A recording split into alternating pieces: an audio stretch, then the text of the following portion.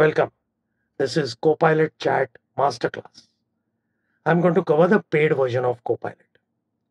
We are going to cover all these topics in logical order. As you know, I work with customers globally and help them utilize Copilot and Microsoft platform more effectively. These best practices are based on my experience with all these customers and my own learning. This video has 9 audio languages. Choose the one you want by clicking on the gear icon at the bottom. Always use Copilot Chat in browser version. Go to copilot.microsoft.com, log in using your corporate ID and use Copilot. Do not use Copilot inside Teams. Why? Because it's not guaranteed to be updated. The browser version will always give you latest features. In the chat, the left side has all the menu items. If you want more space, you can click on this button to collapse it. When you want it back, expand it by clicking on it again. The next thing to check is GPT-5 button. GPT-5 was introduced recently, so currently you have to click that button to utilize GPT-5. Going further, it'll become default and you don't need that button any longer. The GPT-5 button is now on. Now I'm going to click on New Chat. See what happened? It's off. So remember to switch on the GPT-5 button every time you create a new chat. Copilot and GPT-5 may know all topics in the world, but it still does not know about one thing. That is, who are you and what are your preferences? So it's a good idea to set custom instructions. So go to the top right corner, 3 dots or more options. Go to settings, click on custom instructions. It's just a blank text box. This is sort of standing instructions given to Copilot. So any prompt you're going to give to Copilot, first it is going to apply all these instructions and then it is going to run your prompt. So broadly, 2 things you should put here. One is a detailed introduction, who you are, what you do, what are your priorities, goals, specific objectives. That's part number 1. Second part is your preferences. For example, here I've written, I prefer tables as output rather than long lists. I've also told Copilot that whatever may be the response, first give me a summary. So if the summary itself is not up to the mark, I can just change the prompt. Saves me some time. Add your own instructions to get better answers. Copilot memory is a similar concept, but Copilot picks up useful information and remembers it while you are interacting with it. For example, here I am asking Copilot that I always prefer landscape type of images. Says, okay, I'll remember it. It'll tell you that memory updated. Take the mouse cursor there. It'll show you exactly what it has remembered. Every week or so, go and look at the list of memory items. And if there's something irrelevant, remove it.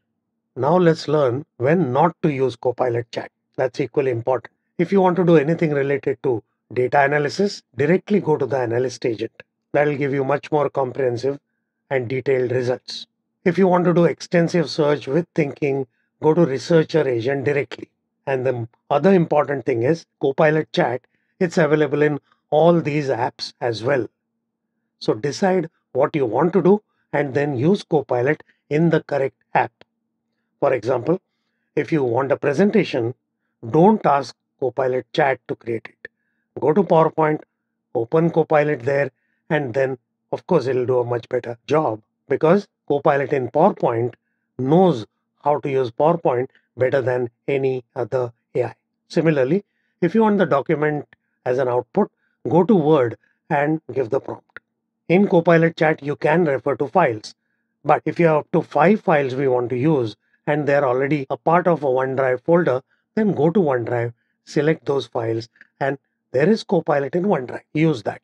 Similarly, if you want to create a survey or a quiz, don't do it in chat. Go to Forms, Microsoft Forms. There is Copilot. It can access Word, Excel, PowerPoint, and PDF files. So now that we are clear about what not to do, let's focus on how actually to use Copilot Chat effectively and efficiently. The simplest thing is to type your prompt. But one common mistake people are doing is sometimes you want a new paragraph, new line, and people press enter. And that submits the prompt. So remember a simple keyboard shortcut. While typing a prompt, if you want a new line, then Shift Enter is what you need to type. Only when you are ready with the prompt and you want to submit it, press Enter. As soon as you start typing, it shows you similar prompts you have given in the past, sort of a history. And below the history, it also shows you recommendations. So quickly eyeball them because some of them may be useful. And as you keep using Copilot more and more, it's going to have more recommendations for you. If it's a long prompt, instead of typing, you can start dictation. Remember, this is a browser.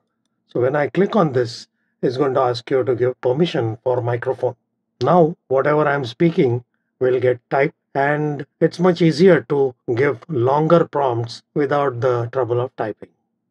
Whenever you are doing prompting, I strongly recommend you use this prompt coach. If you don't see it here, go to all agents, scroll down, you should see prompt coach. Click on it. First time you add is going to give you an add button. I have already done that, so it's just saying open. Once you do that, it's going to appear in the left panel, and because it's very useful, it's a good idea to pin it. Detailed prompt coach video is available. Have a look at it. Now let's talk about the plus sign. The simplest way to use it is click on add content and search for the file you want. This search, it's only looking at recently used files. If you can't find the file here, click on attach cloud files. This will search all your files across OneDrive, SharePoint, and Teams. This dialog is quite powerful and most people miss that. Look at the left side. There's a pane which opens. So this is the entire list of your OneDrive files, recent files, files shared with me by others, favorites, which I have marked people first, and the files they have shared with me. Sometimes we have files shared during meetings. It's easier to find them going from the meeting rather than just searching for the file, because you may not even remember the file name, but you remember the meeting. And below, we have a list of Teams and SharePoint sites. You can select multiple files here. Chat seems to accept up to 20 files. If you make a mistake, you can always remove a reference explicitly and then give you a prompt. While referring to files, we have one more option. That's this upload button. Here you can upload a file from local drive. When I uploaded a file, a copy of the local file is created. My strong recommendation is stop using local files and move all your files to OneDrive, Teams, or SharePoint. That's going to give you all the benefits of cloud files, and it will also make it easier to use them in Copilot. Now let's see how to work on the prompt results. This is a simple prompt. I'm asking it to summarize some proposal. Submit the prompt, let it give the results, and then we have a lot of options available. Now before we go ahead and read the results, this prompt which you have just submitted is available on the top. Take the mouse cursor there and you will see many options. If you think the prompt needs to change, then just click on the edit button and it will be added at the bottom and you can modify it. The next thing is I may want to copy the prompt and use it somewhere else. The third thing to think of is, do I want to share this prompt with someone? Then click on the link button. It will create a link and then you can send it to people. If you want to use the exact same prompt later, then you can click on save prompt. Now it will allow you to give it a better name. Now later on, I want it back, and that time I'll be in a new chat. So what do I do now? Well, I have to click on see more, scroll all the way down, go to prompt gallery, and there I will see my prompt. And now in one click, I can get my prompt and use it or refine it and use it. Now let's take another example. I'm asking it to give me the latest features of Copilot. Now this is going to require, and it's telling me GPT-5 integration is the latest, but that's as of today. Whenever Microsoft adds a new feature, I want to know about it because that's going to make me more efficient. But now what does that require me to do? I have to remember every few days or a week. I have to manually give this prompt and then see, is there a new feature? Now that's something I'm going to forget. So why not take this opportunity? Every time you put a prompt, think, is it reusable automatically? If you have to reuse it on demand, save prompt. To run it automatically, click on scheduled prompt. I'm saying, okay, I want to do this weekly, not every day, only on Monday. No, Monday is busy. So Tuesday, early in the morning when I come and start my day, I want this to run. And currently there seems to be a limit of 15, but at least 15 times it saves me the trouble. Now I'm going to save it. It's active now. I go to these three dots, top right corner, and there you will see all the scheduled prompts. And you can run it instantly right now or turn it off, but you can't edit them. Now, next week on Tuesday, when that prompt has already run, you may not remember that you have asked for it. So, how do you know the prompt response is ready? Look at this. My panel is closed, but still there is a red dot. When I open the panel also, you will see a red dot in conversations. Conversations means chat history. So, just open it and you will see that prompt which has run in a scheduled manner. And here itself, I got some additional new features. Now, let's talk about the response. When you get a response, it will give you references or citations. They are numbered. If you hover, it will give you the link.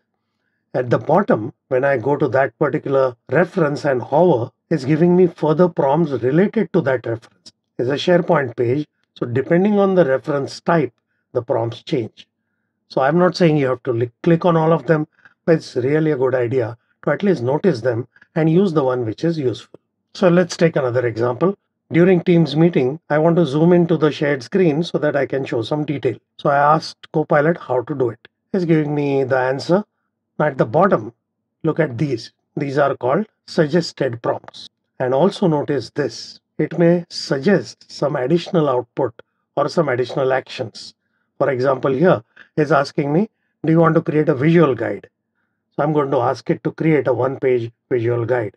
Now it's going to go into image creation mode and create it. So here is our image of the infographic it created for zoom in, zoom out controls.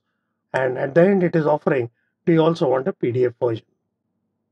The next thing to notice are these buttons at the bottom. If you don't like something or something went wrong, it's very important to click on this button. So describe what it is. If relevant, include a screenshot, allow it to put the data also. All people in Microsoft who are working on Copilot look at this feedback and they act upon it. The next thing is read aloud. If the response is long, and sometimes hearing is better for you than reading a long piece of text, then read aloud is a good option. Zooming shared content in Teams meetings. When someone shares their Windows desktop and you need to zoom in for better visibility, use these keyboard shortcuts. On Windows, zoom in, Alt plus Shift plus plus. The pause button is only at the bottom. There is a share prompt button, but this one is a little different. When I click on this share button, notice what it is saying.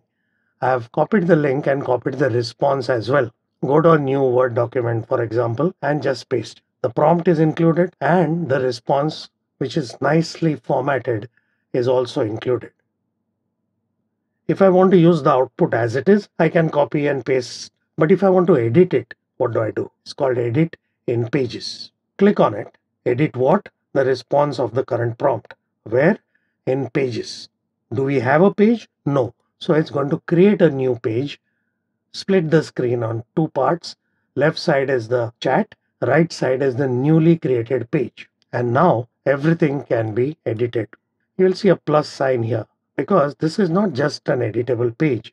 You can add different things here like a table, checklist, bulleted list, code. Essentially, this is a loop page, and that's why any loop component you can add here. This is editable by me. Maybe I'm working on a project and my team members should also be able to edit it. No problem. Click on this button, create a link, page link, and then go to settings. You can specify people and then they can also be a part of this editing. This is Copilot paid version. You created a loop page based on that. Now you are sharing a link to this page with someone else. That someone else does not need Copilot license because this is a part of loop now. Now let's say later on, I am working on some other prompt. And then I realized, oh, this output should also be added to that page which we created. Now what do? I go at the bottom and if I say edit in pages, it's going to create a new page. I don't want that. I already have the page. That's why we have add to recent page. And it will give you a list of pages. And now what happens? I already had that page with zoom in, zoom out thing. Below that, it added new feature output. So I can pool output from multiple chats at different points in time in a single page. Now I want to work on this page in a focused manner. I don't want this to be cluttering the space. That's why there is an expand button. Now this page is full page. It's still a part of Copilot chat, mind you. So when I finish this page, I can minimize and then I get my chat back. Now, while we are on the full page, see what's going to happen. I'll have multiple different topics added to the same page. You would want a table of contents. Click on the plus sign and there is table of contents. And the table of content has our first topic, which is zoom in, zoom out in Teams meeting, as well as the second topic, which is what's new in Copilot. Now, while we are with pages, it's possible that we are working on multiple related pages. For example, I'm going to create some course on Microsoft 365 and one page is for one topic. How do I combine them together? And that's what happens when I click on these three dots, add to notebook. Notebook is a collection of files or pages or both. Maximum number of items you can add there is 20. So we started with a chat, got the results, put the results in a page, and multiple pages can be added to notebook. Now let's say you've finished creating this page and now you want to create a formal document. Click on this button, click on open Word. This is all happening on browser. It'll create a new Word document. And if you don't want to edit it on browser, of course you can open it in desktop. Let's talk about web search. You may not even notice it, but if you go to three dots on the top right or more options, there is web search on or off. By default it is on. Why would I want to turn it off? So here is an example. I have internal standard operating procedures. I already have access to all those SOPs. I am supposed to follow them. These SOPs are about how to utilize Microsoft platform efficiently. So now I'm going to ask a question. How to sync Teams files to local PC? Web search is on. Now when Copilot is responding, it looks at three places. One is all the data you have access to, plus the general knowledge of the LLM or ChatGPT. And third thing, web search. So now it's going to give me a mix of my SOPs and external guidance as well. In this case, I don't want that because I'm supposed to follow our corporate policies. So that's why I'm going to go to new chat, switch off web search and give exactly the same prompt. So now it found my SOP folder and it's telling me exactly what to do as per company guidelines. For every prompt, consciously think, is web search okay or not okay? And only if it is not okay, remember to switch it off. It's only switched off for the current chat. When I click on new chat, it's automatically turned on. When we do lot of chats, you may want to refer to a previous chat. That is done from here, conversations. It's basically chat history. It only shows you the latest 5 here, but all the chats are available here. You can search for them. And this goes all the way back to ever since you started using Copilot.